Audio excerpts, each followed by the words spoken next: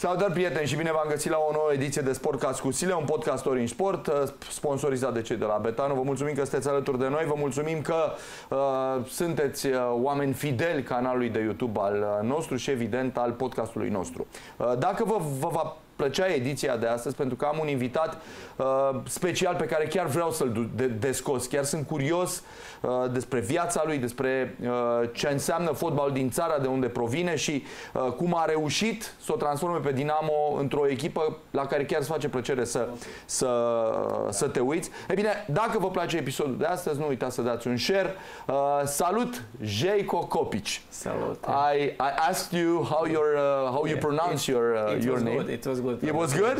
Okay, thank you very much for accepting our invitation. I must tell our friends that our dialogue will be in English, of course. Yeah. Have you learned some Romanian words? Yes, I'm trying, and I understand a lot of things, especially in like football words, but still, you know, I don't feel comfortable to speak just these basic things, you know. You know, it's very interesting because people from former Yugoslavia who came to Romania have learned much faster to speak Romanian than, let's say, Italians or Spanish or Portuguese. Okay, we are Latin languages, yes, but you speak better. I don't know how. This is very interesting. But yeah, I can feel the language, you know, and maybe, I don't know how it's for Italian, for Spanish people, and what I heard that is many similarities between the Romanian and Italian and Spanish, but like the feeling on the language, I also can feel a lot of words, and it's good. Yes. Zeljko, what did you know about Romania really before you came here, and was it a surprise? So is it a surprise? But we forgot something, because we spoke about everything before I came, but you didn't tell me which club you support, because we cannot speak, you know, because I have one present for you. You know, this is fantastic. And this is Silviu. Oh, it's great. Great. Okay. Thank you very much. I'll cherish it. No matter what club I support or I used to support. But you still didn't answer. This will be. I've always loved FC Bayern München. Okay, but Romanian. This is, you know. Okay. This is always our secret, but you know why? Imagine going on stadiums, and I tell you now what team I support. Do you imagine me going to the enemies? Yeah, but Romanian media, they found everything, you know, they found out, and I am sure that they will find out also about you, which team you support in Romania. we will see next days. What I can really tell you, and this is no matter what team I support or I support it, I love the football Dinamo plays.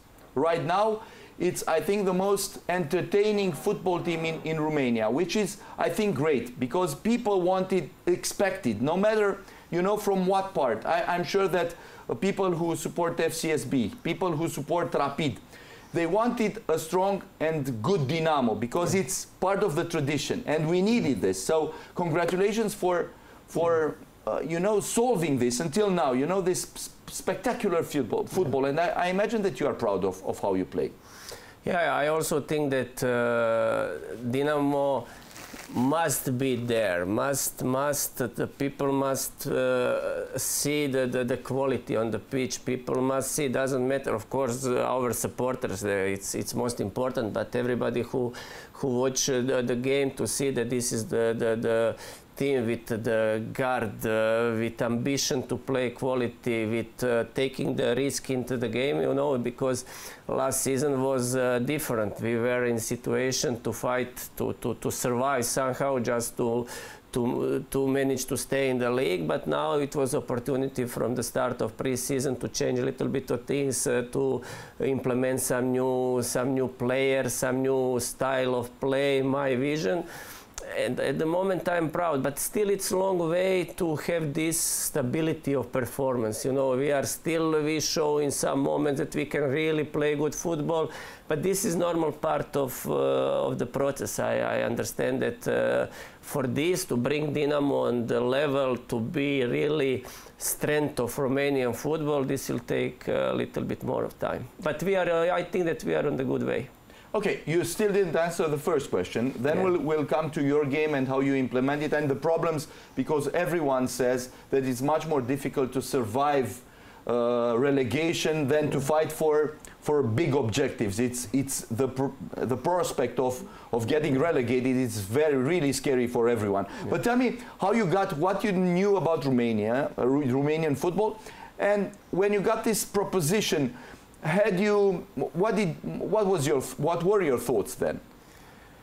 I didn't know too much, but of course now you have internet, you have all information, but one part is to read something and second part is to come and to feel, and then really at the moment what I can say about, for me place is important, but for me always is the most important the people, and how I see the people, that they are very friendly, very polite, with a lot of positivity, and this is something what I cannot say that I'm surprised, but this is something what really makes me satisfied to live in this kind of environment. Also about the country, I really like the Bucharest, but also many other nice cities, nice places, and my recommendation, and when I speak with my friends and people and media in Croatia, I have only the best words about Romania. About this, how I came here, it was December. Before that, I had some personal things to do, and also with my son, he had one surgery, and for some time I didn't take the club, and just in that period I had some connections. I had 2-3 really like offers, but I didn't feel that this is something what I need. When you was part of Dinamo Zagreb, when you was part of Hajduk Split, even Paphos in Cyprus, for example, also Botev Plovdiv in Bulgaria, it's the club with such a great history, also with a lot of supporters, lot of energy. I was looking for something that I again feel this energy, and this is something what motivated me and what took the best from me, you know. And when this option came on the table, when I saw the table, and it was very bad. Yeah, it was very bad. A number of goals. I think one of the worst moments in the history of Dinamo, and I also saw some games, and I saw that ex-coach Ovidiu, that he managed to do good things, and that team had a shape. They were not unbalanced, but all the time was missing something. It was in some games little bit of offensive quality. In some games it was little bit unlucky, you know, and because of different reasons you are there. And weren't you afraid, seeing the table, seeing the amount of goals, knowing that Dinamo was relegated a few years ago, hearing, I imagine, about the financial situation? Weren't you afraid that you were coming, I don't know, in a club which wasn't stable, and that you might risk also your career? I was discussing with a few agents who understand really well Romanian market. Also, you know, you always have some friends, you want to share something, some idea, and everybody told me, oh, you are crazy, you know. But this is not the first time that I'm doing crazy things, you know. And when I saw, okay, nobody was believing. They said, okay, you will go there 2-3 months. You know how it's in Romania. They change the coaches very fast. The club have financial problems. But after the communication with club officials, I understood situation a little bit more.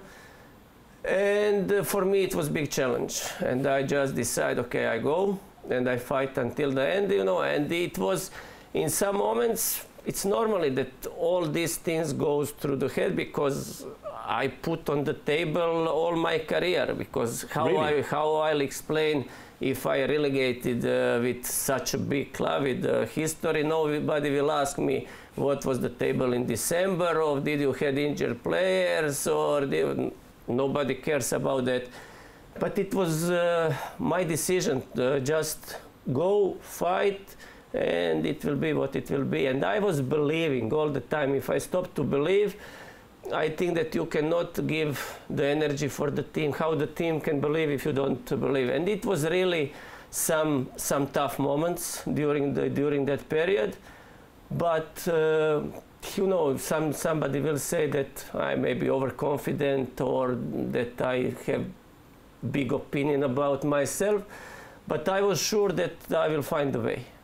You know, it's interesting that many players, especially players who come here, and I'm very curious how you see things, players who used to play for bigger clubs in better leagues and so on, sometimes come a little overconfident in Romania. Yes. And they say, okay, it's an easy league because you hear things and you see that the European pedigree isn't as big in the last years. And they tend to under-evaluate this league. Did you have the same thing? Did you think it was an easier football than it is, or how do you see it now, the football in Romania? No. First of all, I know quality of Romanian players through the history. It's a lot of quality, a lot of amazing players, and you cannot underestimate this country, this league, these players. And when I watched some games you have these platforms, Scout and this doesn't matter. You see that this league is very competitive, and we can speak about the level of quality.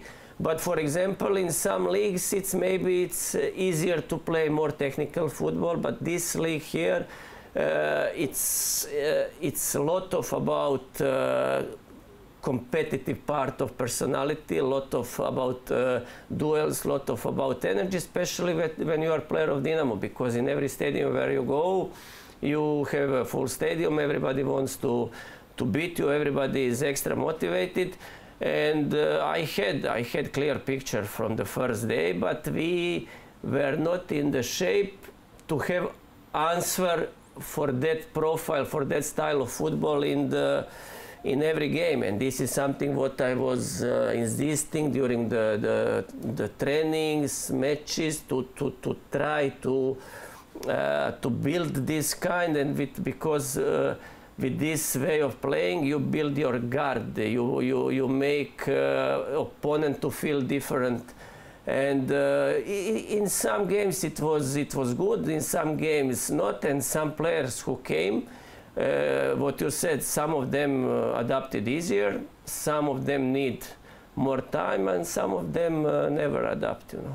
Yeah, this is a problem. For me, when we speak about the league, only, let's say, the problem for the league to have a better ranking in UEFA, it's to have better results in European competition. If you, for example, have the club in Champions League, or some team who play important part in group stage of UEFA or Conference League, with these points, immediately the status of the league will be higher. And because of that, maybe in other countries they don't have the best opinion about the league, but the truth is different. This league have a quality. So you came, you discovered Dinamo. Would you compare it to a club in Croatia? Does Dinamo and the way the fans are resemble to anything Croatian? For me, this is, I will say, for now, how I see the energy in the club, the supporters, I will compare with Hajduk. With Hajduk.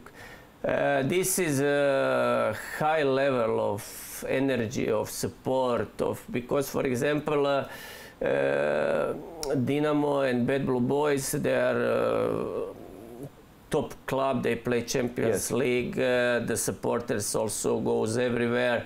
But I feel a little bit different energy in Dinamo Bucharest and Hajduk, this is for me like more similar, and I completely know the way how they want us to play, which energy they want to see, and that it's not always that they will make problem if we don't win some game, but you have to give everything on the pitch. If you don't give everything, and if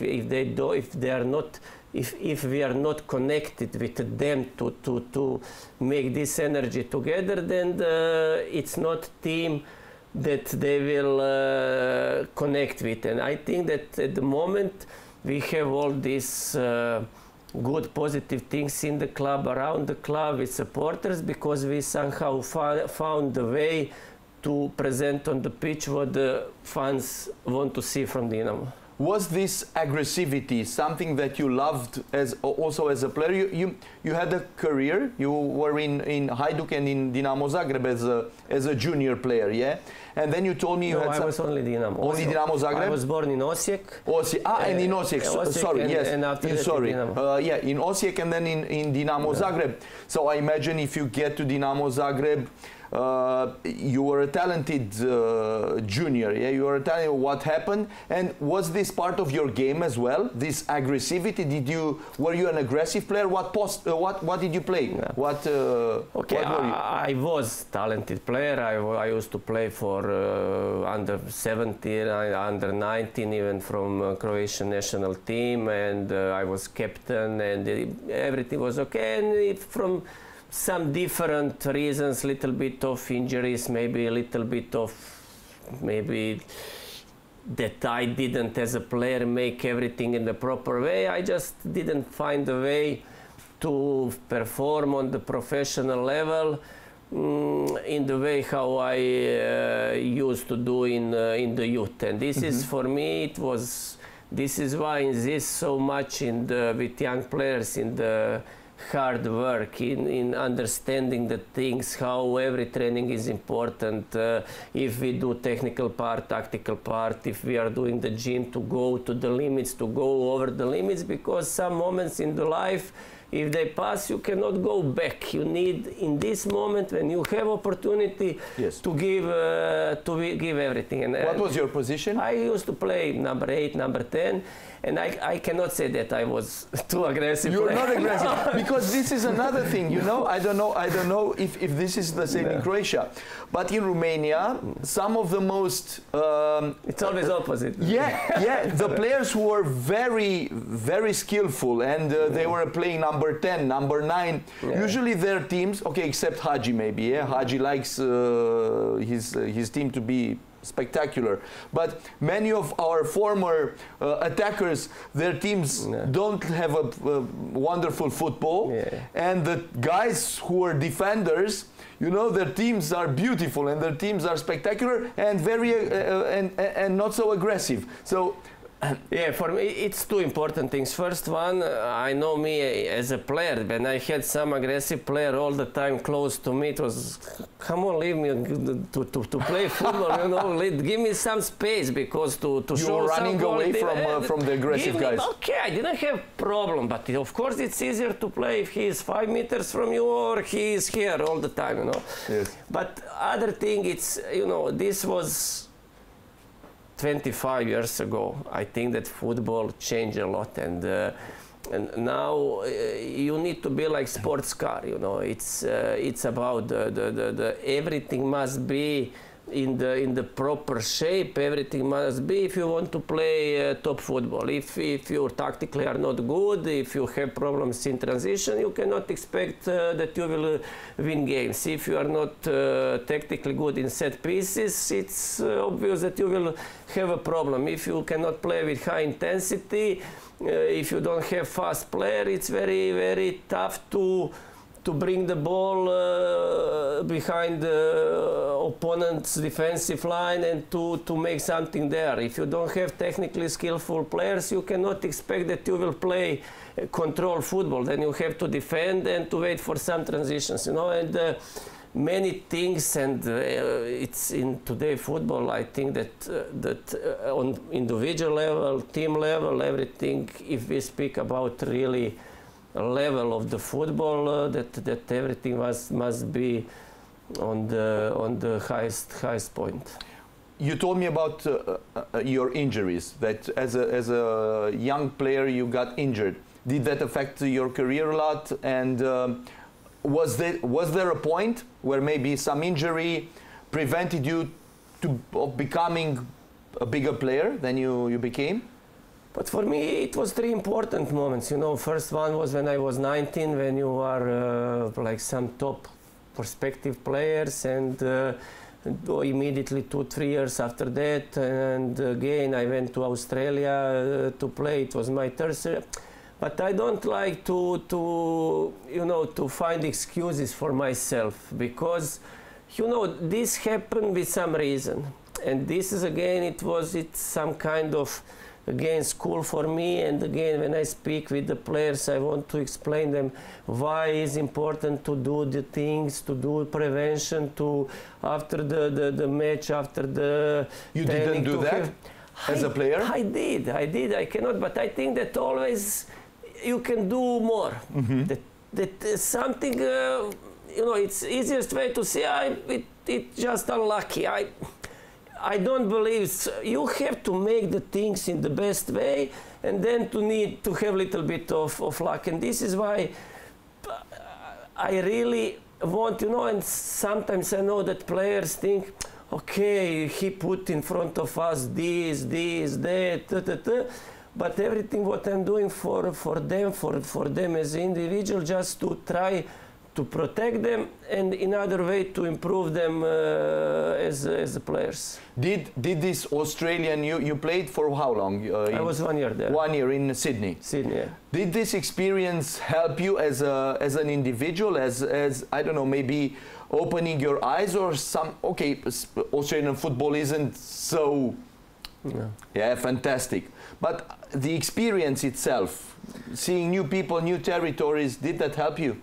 I think that every experience like that can help, and in Australia it's a very strong Croatian community. You meet the people there, also you see the other way of living. Australia, it's really special country, and they do the things in different ways, and you see some different sports, and for them, I don't know, baseball, cricket, they have these Aussie rules. Like they're kind of something between football and rugby. Yeah, I know. It's Australian football. It's interesting, and of course I think that every experience like that can make you a better person. So, because I'm very curious, when did you start about thinking about becoming a coach? Many coaches, big coaches, from what I know, you know, like who were talented youth players, yes, and had some injuries maybe when they were young, and their careers didn't develop as they wanted. They started thinking about becoming coaches much sooner, maybe, than players who, you know, their activity is prodigious and they get to a high level and maybe they don't have the time. Did these things, little things, started making you made you start thinking about becoming a coach earlier? No. No. I had only one dream, to be player. And this was the only one. Only one, and to achieve my dreams. You know, when you was young, it was, you know, these videotapes. You know, like video recorder. Yes, of course. It was, and it was when I got first from, you know, Pele, how he used to play. After that came Maradona and all these Croatian players. Like for me was Zvonimir Boban. He was this kind of player of personality and everything. And he just all the time. He was your hero, Boban? Yeah, he was on the pitch, but also out of the, you know, very strong personality. And we all remember the 1990 Crvena Zvezda, Dinamo Zagreb, Crvena Zvezda fight with Boban being. He is important part also of Croatian history, of some of these moments, you know. And when you are all the time somewhere there, you are connected with these guys, you know, you see the Haji, how he play, you see all these guys, and you know, you have just one dream to show, you know, but it's all the time something is happening. And when I came back from Australia after that third injury, and then I met my wife, and you were how old? How old were you? I was 25, yes, something like this. 24.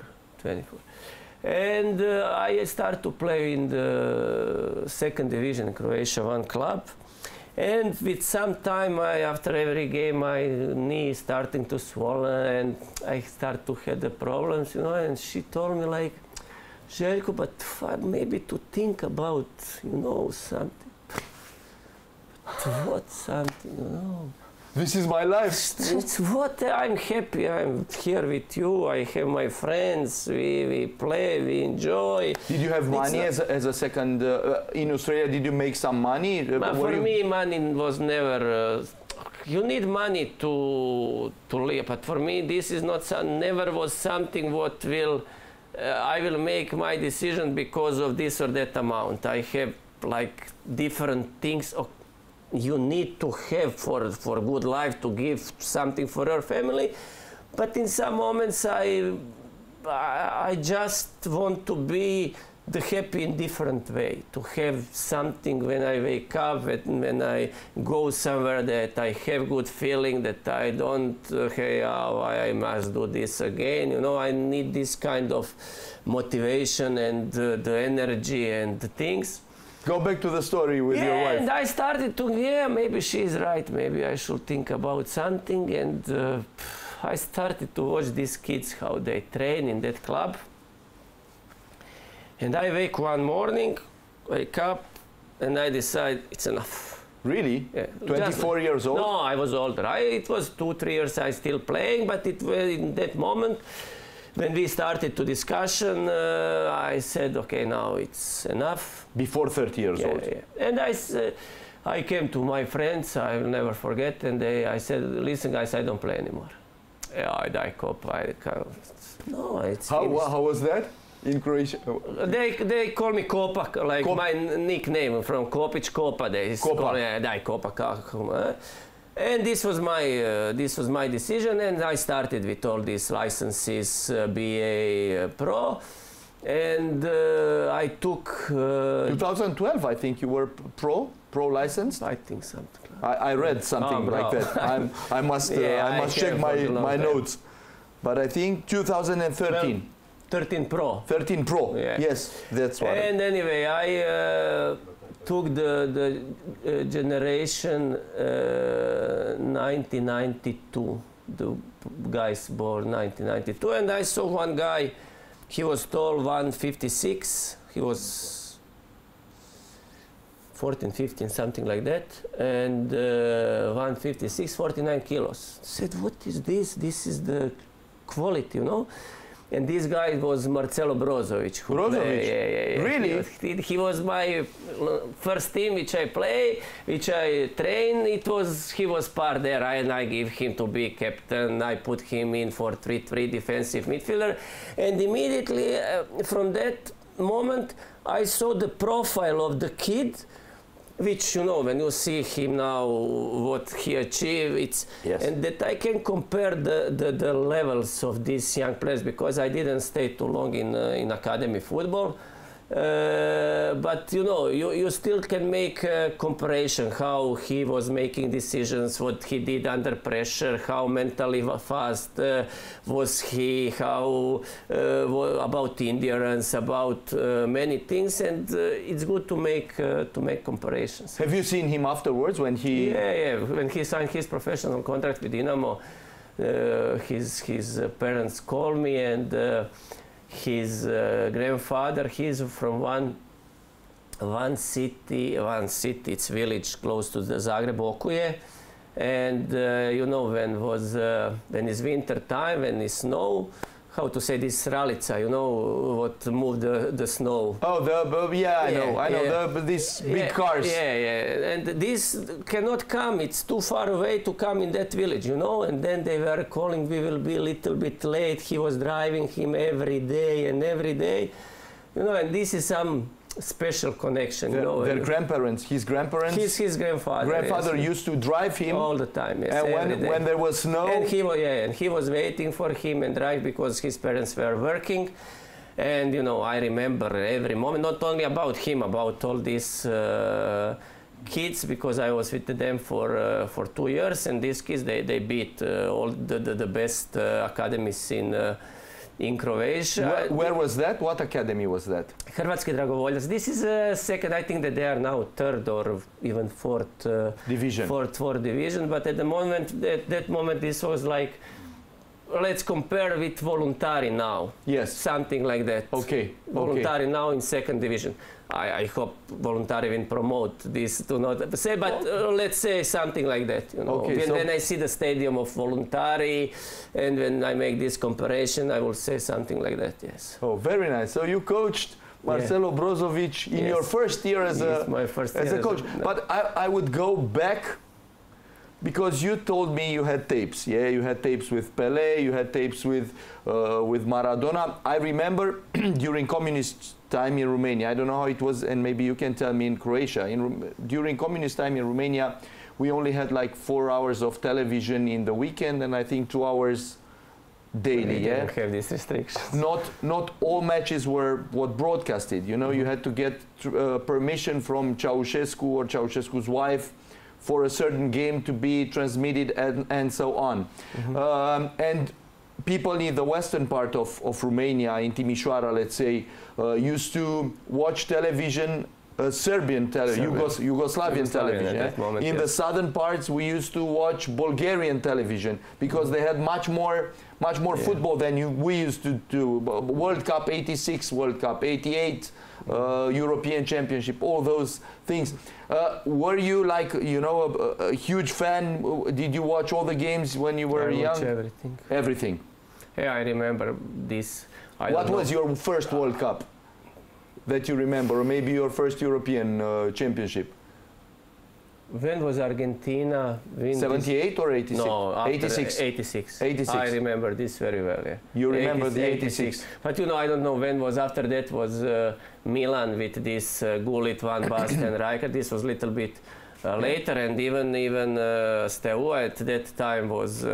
Yes, Steaua 86 won the Champions League, and then they lost 89 to Milan. Yeah. Milan started this there. This is something where I really remember, but I watch all these like World Cup games and this ex-Yugoslavia, like it was normal to be in front of television and to watch everything. And did you support, let's say, the Crvena Zvezda 91 team? No.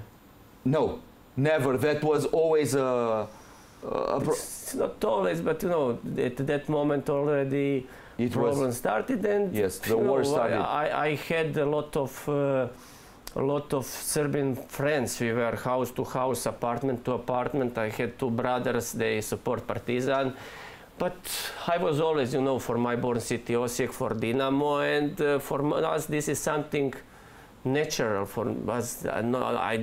Nobody, my parents or their parents didn't speak about politics or these kind of things. For us was normally to support, let's say, Croatian clubs. In Dalmatia it's always Hajduk, there, here is Osijek, Dinamo, there in Kvarner and Istria it's Rijeka.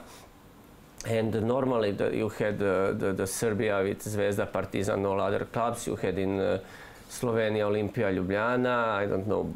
Yes. It was very strong league. You know. You had in BiH, Sarajevo, Željezničar, I don't know, Čelik, and also in Montenegro and Vardar, Skopje in Macedonia. It was very strong league, and I think that they had restriction that they cannot go out from the country until 27 years. You know, for example, if you are number 10 in Zvezda with Dragan Stojkovic, and who can be in front of him? Nobody, you know. And when they It was really, really strong league. Until 27, they had restriction to get to be transferred. I think it was 27. In Romania, it was, I think, very few Romanian players had the right, you know, to leave our country. They usually, most of them usually will end their careers here, you know, and there were many offers from, I don't know, Real Madrid came for some players and they never let them. Paris Saint-Germain wanted some players and big clubs wanted, you know, during that time, and the state wouldn't allow it. I remember Belodedički when he played for Crvena Zvezda. I watched him when they play against Osijek. He wasn't allowed to play for 1 year, I think. You know, when he left Romania, because he left Romania, that was the rule. Because he was, he seeked asylum. You know, when you saw him on the pitch, his personality and how he managed, you see immediately that this is like top quality as a player, and this kind of leader for the team, you know. Before coming back to your career, I was always curious because we lack the talent that we used to have. Although this year, in the last year, you know, you can see some improvements in Romanian football. Yes. The national team, there are some good results. But of course, we look at Croatian sports, Croatian football especially. Also, basketball is fantastic. Polo, water polo is fantastic. But we look at your football players and the amount of players you create and you export from Croatia, from a country which has 3.9 million citizens, not 18 million like it's in Romania. Yeah, how do you do that?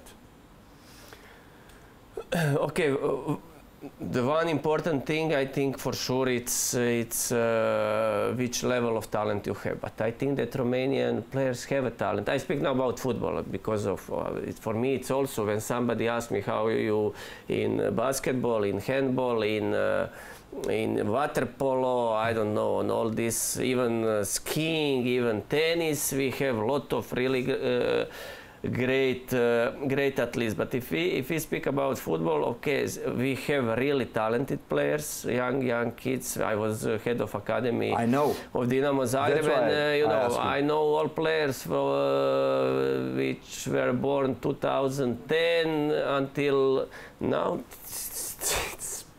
It's top quality. But I cannot say that it's everybody, it's like that, but this kind of determination, this resistance to, when it's tough, to go to the limits, I think that here it's some space for improvement for Romania. I don't know especially what are demands in academies, which kind of approach coaches have. But I know in academy this is not coincidence because you have all this, I don't know now, Modric, Guardiola, now Baturin, now it's not. It's very, very tough work plus talent. And for me, what I saw now, 3 components, because I watched 2-3 games because of my son in Cluj now. It's about facilities, because for example, this pitch where they play, you cannot expect that these guys will show some technically top football, because this pitch cannot. It's not a. You know, it's just not for development. It's not well enough for development of young players. And I don't know in academies in Romania what is the plan, what they do from under 7, under 8, under 9, how they make improvement, but talent it's here. I see. But now you have under 21 win against Montenegro. Yes. And another one was win now. Versus Germany. We beat Germany 2-0. Under 20 last call up for national team. Also, okay, the team lose against Germany, but until 70, 75 minutes, we are here. It's not big difference. It's just about to little bit to adapt these things, maybe to improve the facilities to give to the kids better conditions, and I think that Romanian football must have future.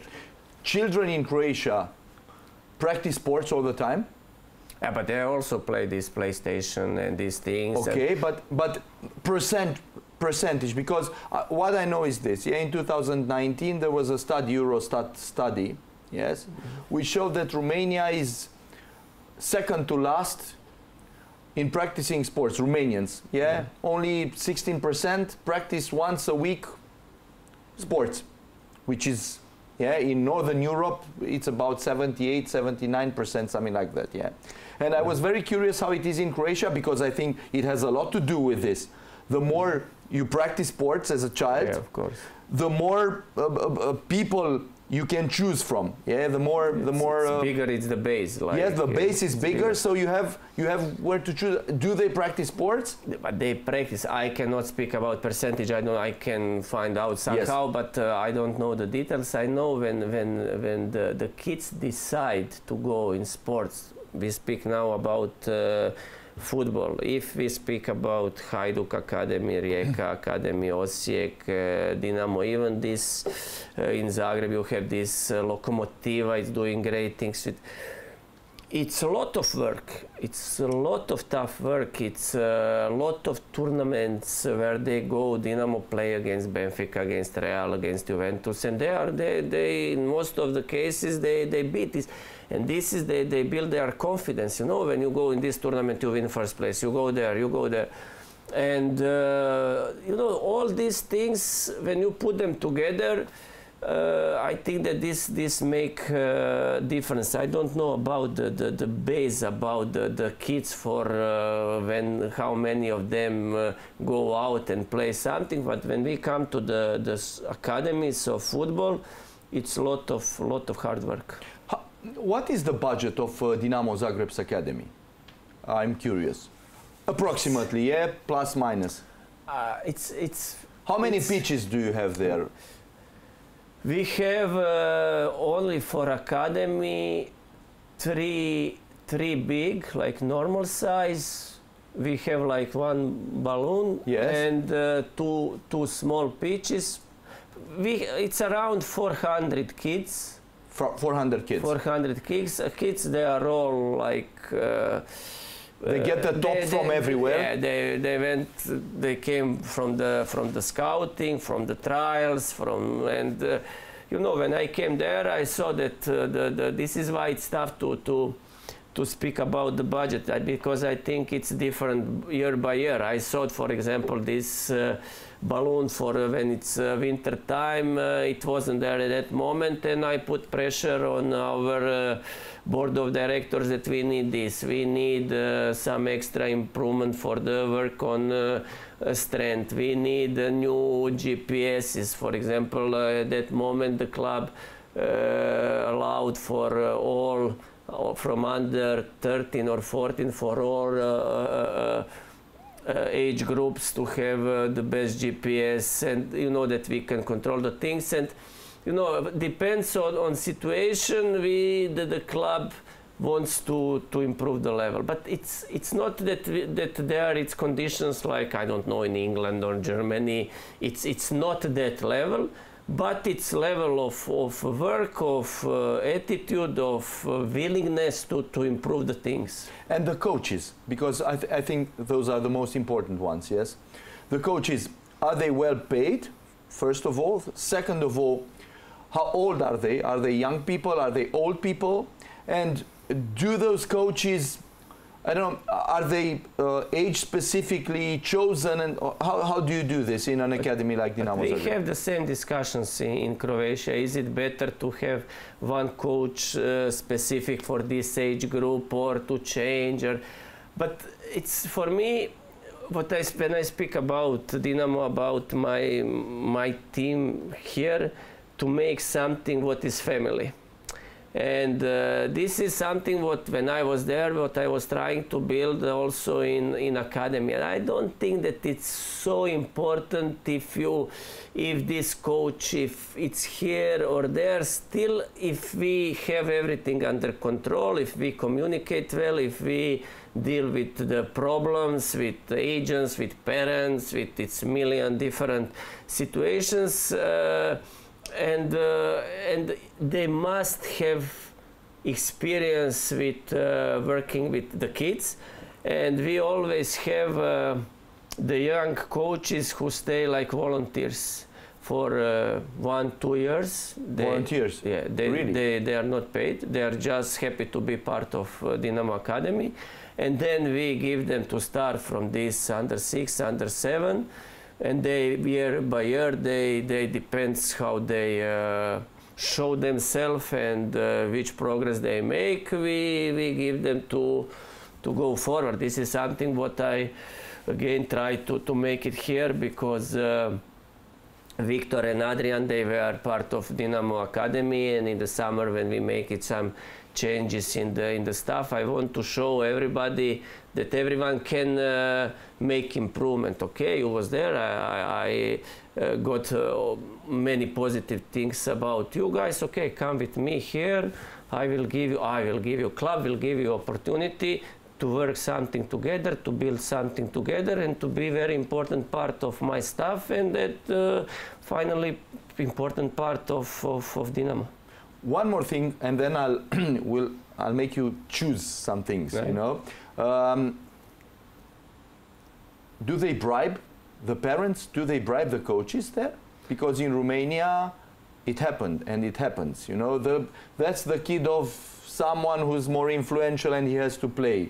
Some parent brings something, you know, to the coach. You know, let him play a little more because he's my son, and you know, you get some extra money. Does this happen in Croatia too? I don't want even to listen this. This is not possible for in Dinamo. It's if you just have something like this kid goes out. Really? No, it's how I see the.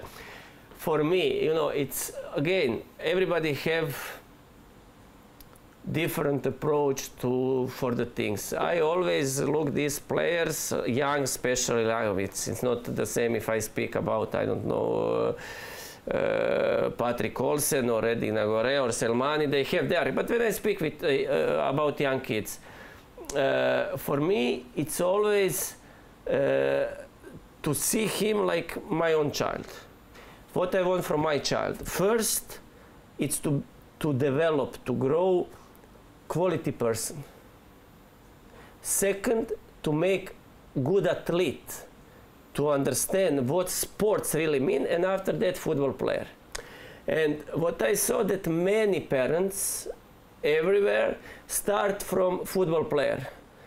And they miss these two things. Everybody just see how he play, how he dribble. But this is not something what will determine him in his life. This is only one part. Yes, this guy is talented, but you need to be well-educated person. You need to have a strong character. You need to have mentality. After that, you need to understand why the things in sport are important. And then after that, if you are top professional player, this is good thing. And from that reason, I think that many players after career face different kind of problems, because, you know, approach from the beginning, how I see the things, was not right. And when I was there, and when I speak about academies, about young players, I see the things in that way. Okay, let's choose some things, yes? Okay. Rubrica alegeri. So, let's start. Did you taste sarmale or mici? Of course. And what do you choose? This one, always this one in the winter time, when it's like Christmas time. Yeah, Christmas time we eat. But here Romanians make smaller. We make little bit like You make them bigger. We make them like a little bit bigger, and we also sometimes serve them in some soup, from where we cook this. I don't know how to cook. I never cook. When I go in the kitchen, my wife just told me, "Move, go out," And of course, I like both. I like to eat. You like to eat? Yes. Yeah, it doesn't show. But it doesn't show on you. I'm killing myself every day with training to not show, but I like this. I think everybody likes. So you still keep, you practice sports daily? Yeah. Yes? I must. If I not, I will have 100 kilos.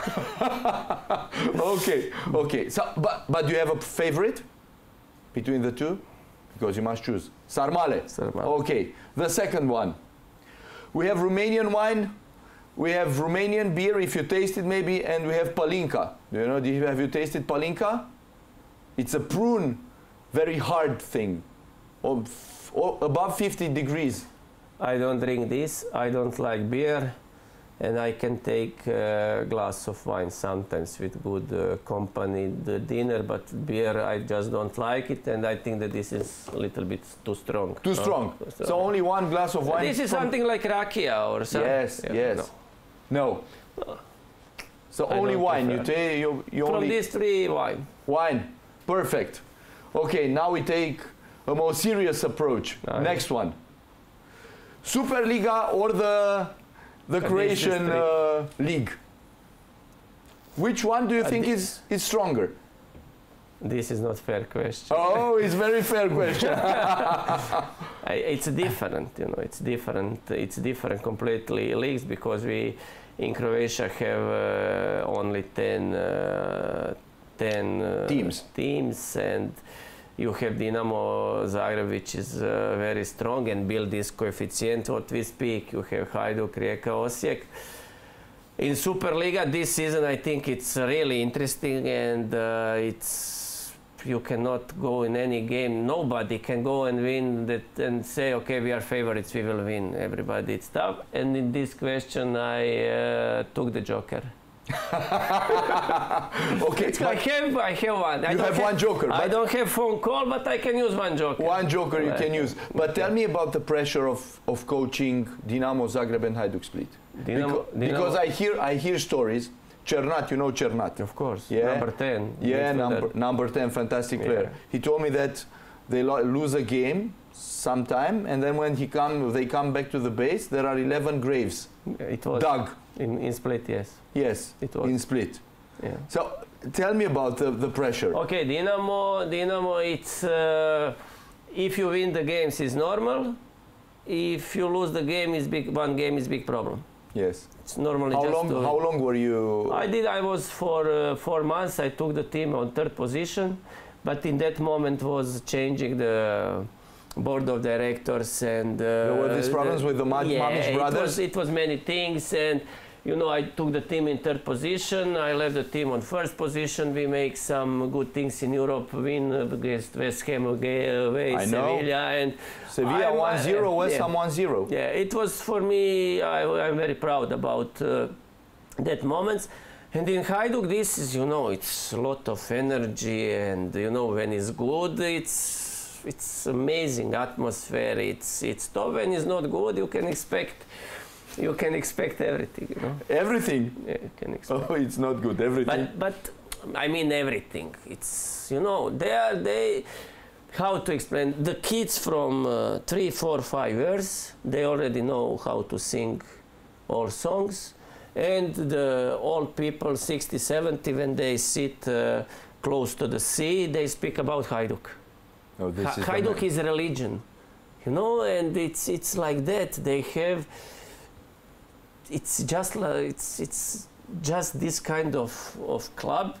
I was one of 6 or 7 coaches in history of Croatia who was coach of both clubs. Yes, 7.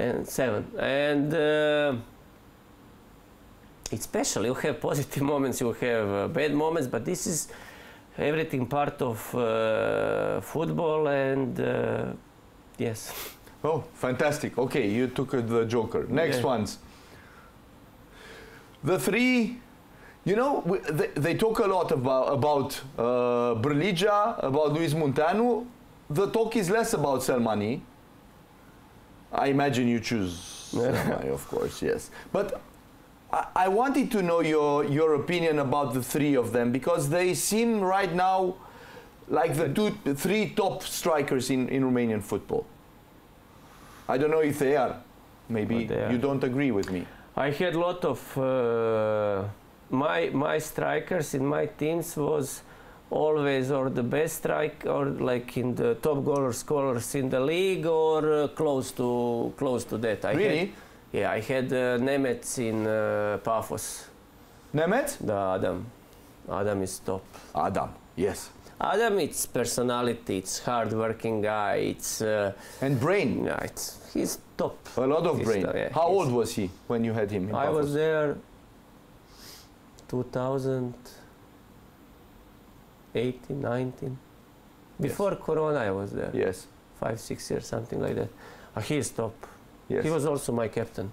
You like your strikers being your captain, or? Not necessary, but he is this kind of guy. Yes. I had, I don't know, Bruno Petkovic in Dinamo, also in Botev. When I came in Botev in, I don't know, 4 or 5 games, they scored 0 goals. After that, until the end of the half of season, it was Antoine Baroan. I took him. He was part of the B team because they had some problems with him. I take come here, and we scored the most goals after the same or something like that, like CSK at that moment. And he's also a very good striker. But all of them are different profiles. This guy, he filled the goal very well. Brlija. Yeah, he's there all the time. He's, you know, this how he scored there in. Against PAOK. Yeah. Yes. This guy is a very talented player. Luis Munteanu. Very talented. I like him. I like both of them. And this my guy you see in the ice. This is watch. You see the ice and you see the energy. When he came, he had. We must go back to the December and January. You know. I call some Romanian players, I need help because we will be relegated. I need something. Nobody. No Romanian players wanted to come? No. I cannot say nobody, but most of them, and not only Romanian, I speak about some other players also. No, what we will risk, you know, for what to go there, you don't have any chance, you know. And I was desperate to find the players to see, you know, and I took Velkovski, didn't play for 6 months. Pavicic didn't play also for a long time, and somebody put Selmani name on the table. And how is the process done? Choosing the players. It's very simple. Because your bosses say that you are picky. The time, what was that mean? Picky, you don't accept the first offer. That you are very pretentious. That they bring you players and no, this one is not good. This one is not Dinamo material. This one is not Dinamo material. But again, it's very simple. Which kind of Dinamo we want to see on the pitch? For this kind of Dinamo, we need this kind of player. For me, it's simple. We want to see. Quality on the ball, okay, we need this profile. We need to play high defensive line. I need fast player, and I need. We want to play high pressure. Okay, they must go there high pressure. When the opponent kick the ball, we have to win aerial duel. If we make high pressure and we lose aerial duel there, we did nothing, you know. And if like puzzles, you know, like okay, if we want to do like this, we need this. If not, we must play different football. Last season we couldn't play high up on because we didn't have this profile central of defenders and okay, it doesn't matter. We and didn't have this balance to play in that way, and that's it. So how was it with Selmani? And with Selmani was, you know, we have one part. It's Cosmin is our at the moment sporting director, and he make a scouting, and he has few of his guys, and they are trying to find the players, and this is one research, and another research is million of agents who propose the players from everywhere, you know, and we have one group, Mr. Niscolescu, Mr. Cosmin, and myself. We put the player there. I watch the player, I say my opinion, and we were looking for central striker. It was some players, and I watched him how he played in Israel. No good. It's not good. Really? No, it wasn't good, you know. And then I watched when he came back in Sweden or so. And then I went back 2 years ago to see. I see this guy can do a lot. So you first you saw something that was new. He was not in the good shape. Then 1 year ago, I go back, better. back. I go back to see, and I see this guy make a pressure, make a run, keep possession. He is there to score. He feel the game. You know, I said I take him. Yeah, but he didn't score. Let's go for him. And he was struggling in these 6 months. He was not in the good shape, you know. And because Romanian league, we finished 22nd of December. Already 3rd, we went to Turkey, and I don't know, 19, 20 of January we already planned. You don't have time to make some miracles with the players of improvements or their status, and you are. And then at the end he got some injury, but his determination to prove himself from this, already from when he came, but this specifically from when pre-season start. From the summer. How he do the trainings, how he take care about what he eat, how he rests, how to... Everything, it's amazing. And I think that all these goals and assists he deserved. What does he have? Does he have above those two? What's his strength in relation? I cannot say, because I don't know impact of these two guys for the dressing room. For example, when he speak in dressing room, everybody want to hear him. Oh, everybody stop speaking. It's not stop. It's not like the army, but you know, when he start to speak, he give us some energy. When Eddie start to speak in dressing room, it's some energy. It's there. You know, when we go out, I think that we are at the moment first team in the league by scoring the goals in the first 15 minutes or something like that. You know, when we go out with these guys from the dressing room, this is killing mentality. Yes. You know. And of course we are not on the level to play like this 90 minutes, but I really appreciate everything what he gave for the team and for the club this season. I think. But leave him aside, which one of those would suit better your footballing style and your footballing mentality? Luis Munteanu or Bârligea? For this I need to see them more, to feel them more, but both of them really have quality as strikers. Okay, next one. Your opponents. Because I didn't put some of them, I didn't put Șumudică, let's say, because Șumudică is new. You can put, but it's new, but I know everything about Mr. Șumudică. Yeah, but those guys you played against their teams, yes? Yeah, but you know how many times I speak about all these guys. Which one put you in most difficulty, your team? Which one did you feel of those guys that did something tricky? Because I give you an example. Yeah, I asked Hagi. You know, I asked once Hagi. Can I take a little bit of of water? And I asked Hagi, okay, tell me about your opponents. And he told me Petrescu.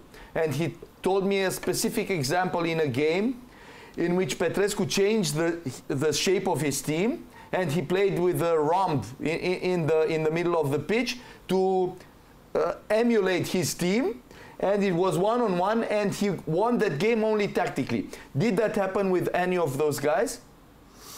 can you go back to these drinks? To Palinka. It was nice. Maybe it's moment now to try. No, because before of this, you had your joker. Sorry.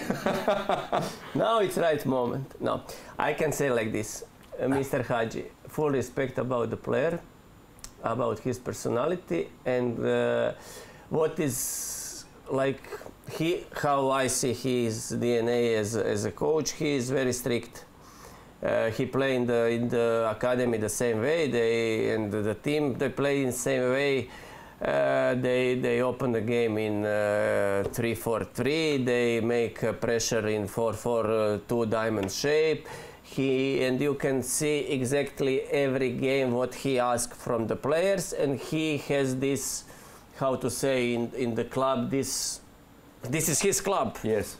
To choose, listen, this player for this position, and you would like that. You would like to have that. Everybody wants that. Everybody likes I think it's privilege to have, like that. But I'm my own boss. Yeah, he's doing excellent job, and it's very important. What I heard again, he put his own money in this academy, and he makes something from Armenian football, and from me, top respect. Okay, next guy, it's about combination of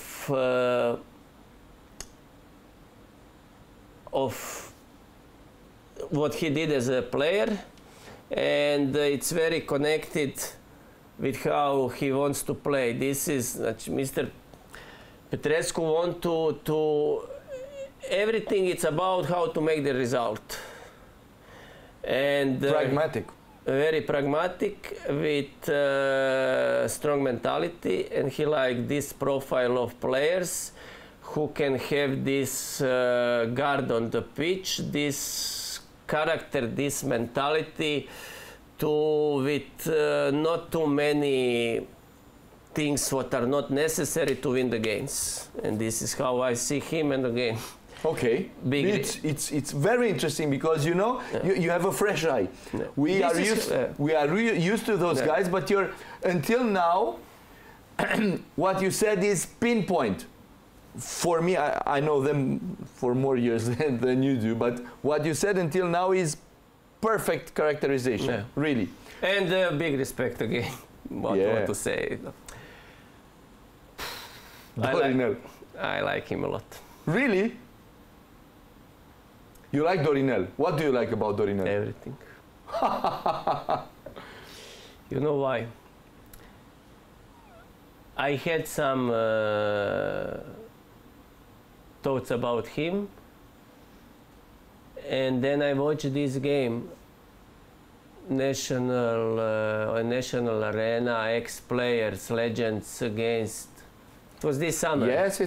Against, our former national team. The way how he play, he have every right to deserve from his players everything to ask from his players the way how they have to play, how he ran this game. Yes. Which mentality he has this game.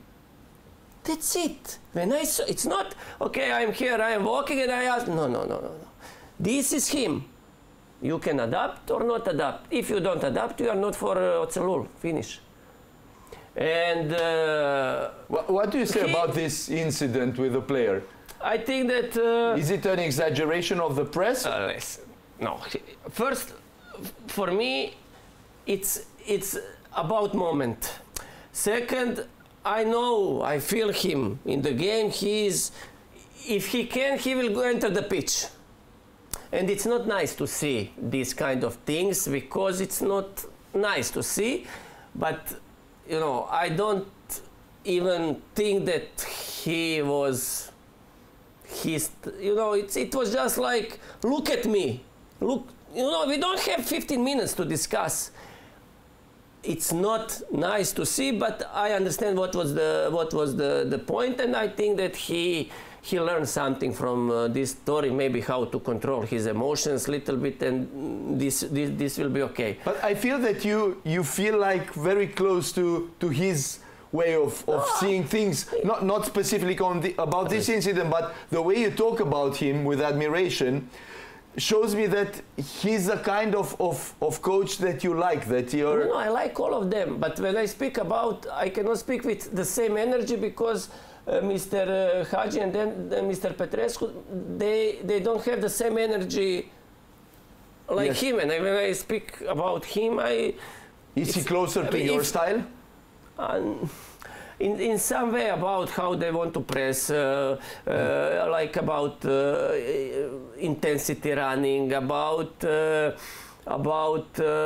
dual situation. I see how, for example, for him is important Diego Živolić, who was also my player in Pafos, and I know Diego as a character, as a strong dual player, intensive player.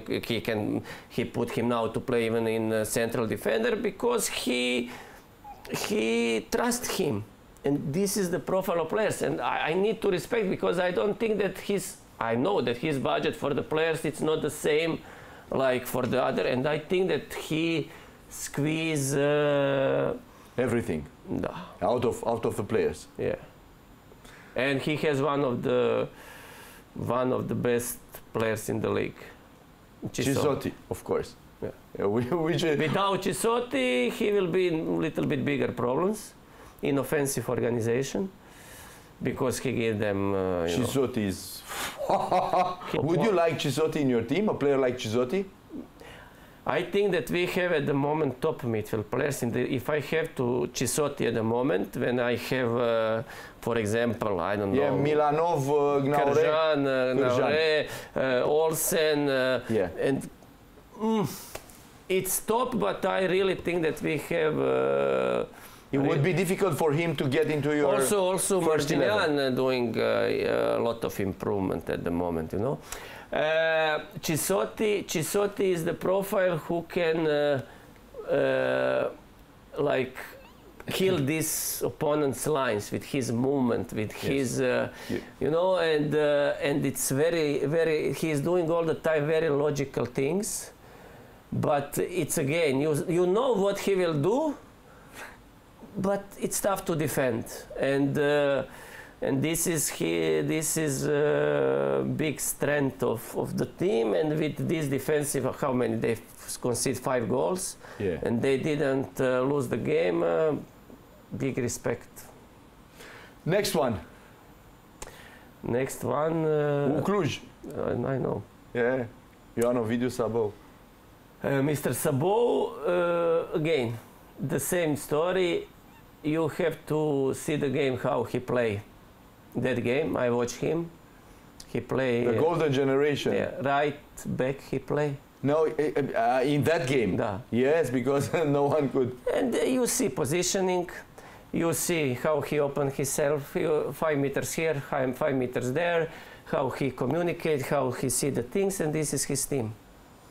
Tactically perfect, preparation for opponent perfect, but I think that we surprised them their first half. Yes. We played really well. I don't know how you lost that game, because this one was that I, from my side, said that we were a little bit unlucky. Yes, you really were. In that game, you dominated the first half. Yeah, but against his teams, it's very tough to play because of he likes to choose players with the lot of experience, and a lot of his players can be coaches on the pitch. And have Dan Nistor, who is for me again top player, and how they play, how they control the game. I have a feeling when they score, they kill the game so easy with this confidence, with this quality that they have. And Mr. Sabo is doing an amazing job there for me. Before the last one, I must ask you something. Do owners in Croatia get involved in tactical aspects? Do they tell the coaches how to do their job? A first 11, maybe who to change, when to change? Does this happen? It was some situations in past, but at the moment I cannot guarantee what kind of communication have some coach with, but what I know, no. No. Is his position, for example, you know, difficult? I was in Dinamo Zagreb and in Hajduk Split, two biggest clubs. Nobody never asked me which 11 will start the game. So, is Elias Haralambos's job more difficult? Would it be difficult for you to have this kind of owner, to, you know, to tell the first 11 before the match, like 3 days before the match, maybe get involved with the changes during the match? Would you accept something like that? Would you imagine something like that? You know how I see the things. All of these gentlemen here, they have their own house. My house is Dinamo at the moment, and we have the way how we do the things. And all of them, they have the way how they do the things. And also in FCSB, this is their house. And they can do the things how they want. Of course. Yeah. And what I can see that 9 years they didn't win the title. Yes. I think that this is first very big plus. Second thing, how they play at the moment in Europe, how they present Romanian football.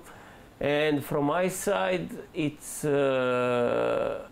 only what I can say. It's plus. Personally, I didn't play against FCSB at the moment, but everything what they did together in these last 2 years, I don't know what happened, why they were not champions before 9 years, and how many coaches was there at from that time. But at the moment they make very good roster. They have a lot of quality. They have a lot of offensive potential. And for me, it's tough to speak, you know, because I don't know the details. You know, yes. I don't know what they communicate. But they, as a family, they as a team, they are doing top things, and big respect from my side. Because many people say that it's even harder, and it's even more important what they achieved, knowing the situation. You know, because okay, the team must be well trained to do some, to be able to win a championship like they won last year, right. And with the owner, you know, just recognizing that he. Yeah, but this is again, you know, it's. I don't know how people can make like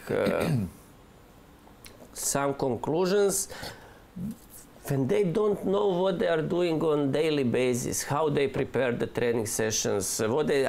This must be something together. If yes. they are not together, but it's no way that they can play on this level and that they can achieve this kind of results.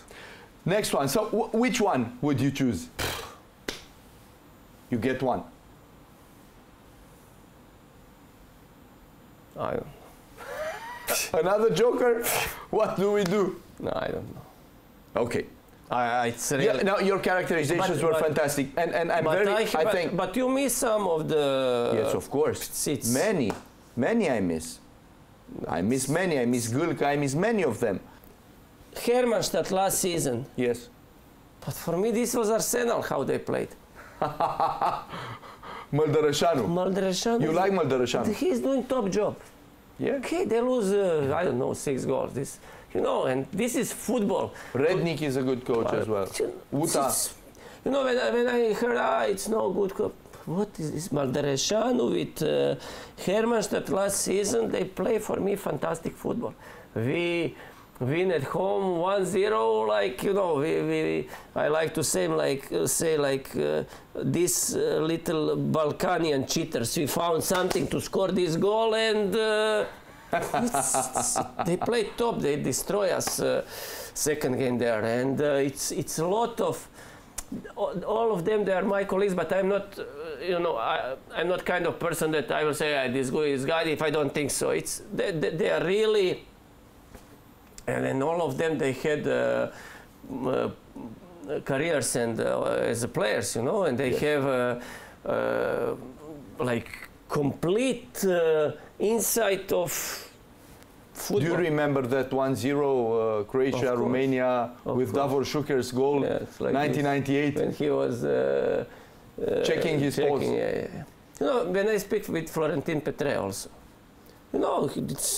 he see some things individual, about the body position, about this. It's a lot of games in his, and I think that this kind of persons, Romanian football, okay, you can say, he catch him, his guy had that. Everybody has something, but I think that they are the value of Romanian sport. Yes, the richest of, I fully agree with you. I fully agree, and they all deserve respect. Yeah. They all deserve all respect. But before the last pictures, I must ask you, because it's Dinamo FCSB, and I imagine that it's not, okay, it was this national team break which didn't allow you, to get the feeling, that feeling, especially the players, some players come later and so on and so forth.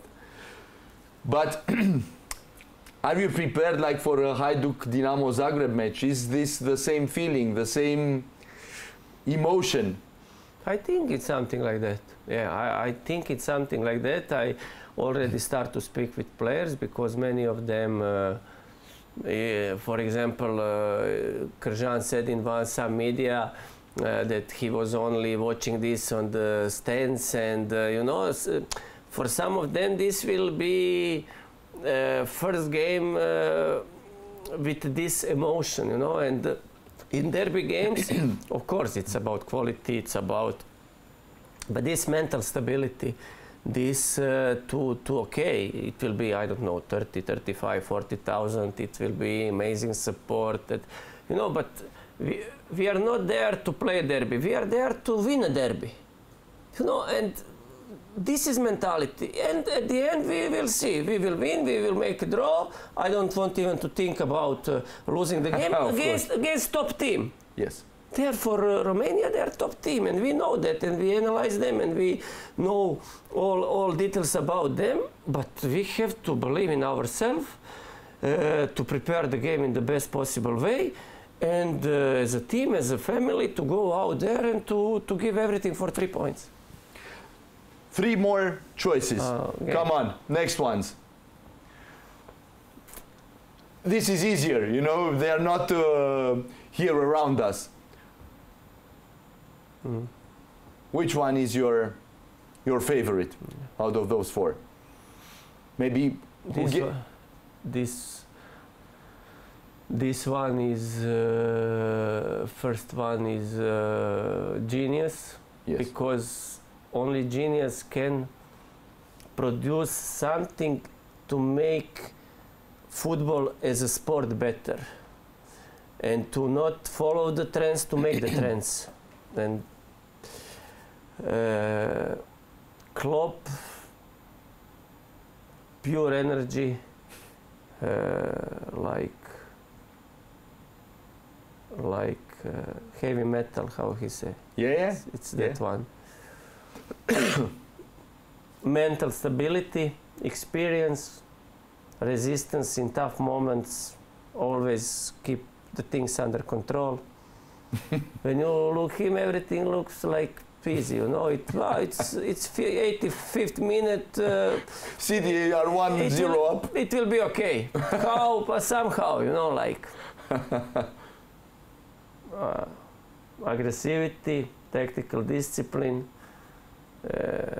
duels also as a player, but it's with full respect. With full respect about everybody, but I think Guardiola. You go with a genius.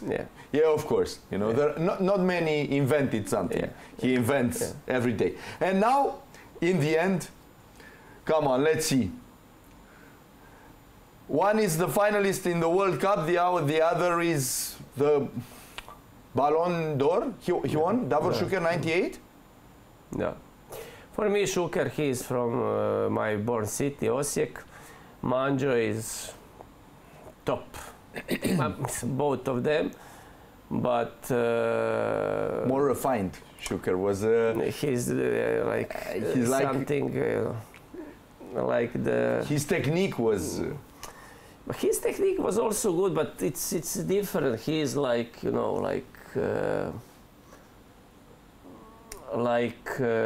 this mentality, never give up, go score, and he started his career also from one small city, and how he fights during his career and everything, he deserves all respect.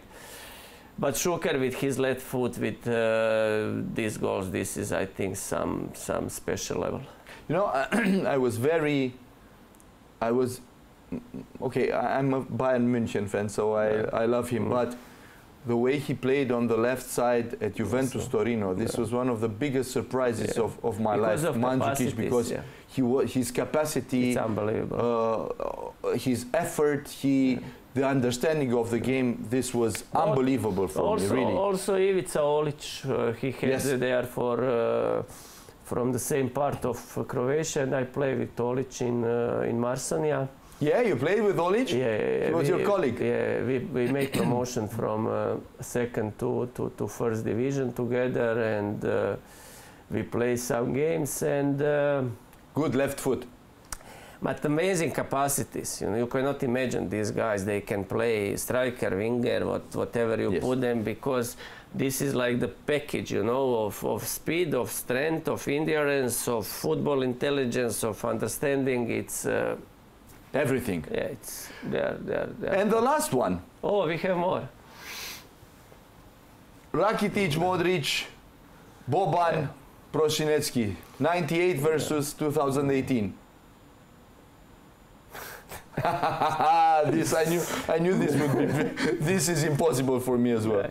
Right. What to speak about Modric? You know, about his way, how he do the things, also from academy, and how he came from Zadar, and also from it was war, and he came there without anything, you know, in Zagreb, and then he went for loan in Zrinski, in Bosnia.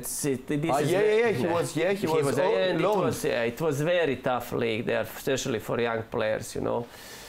Rakitic also, you know, and these guys,